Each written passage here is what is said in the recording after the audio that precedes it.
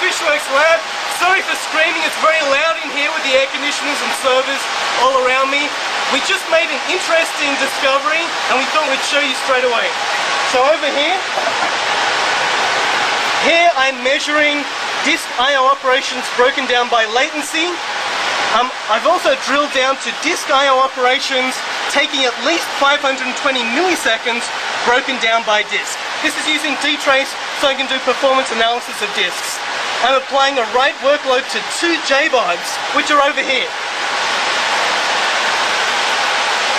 The lights are blinking on these JBODs because they're doing work. What I'm going to do is not recommended. This is not supported. Do not try this at home. Ah!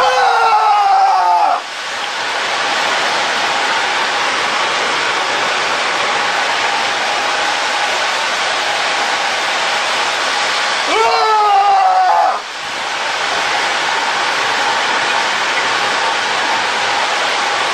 This is not special effects, this is real. What we're looking at here is the effect of disk vibration. Vibration is a serious issue and we can see the effect here that it's caused. So here the latency for the disks that are under the workload has gone up. Here I can see which disks have now had I/O operations longer than 500 milliseconds.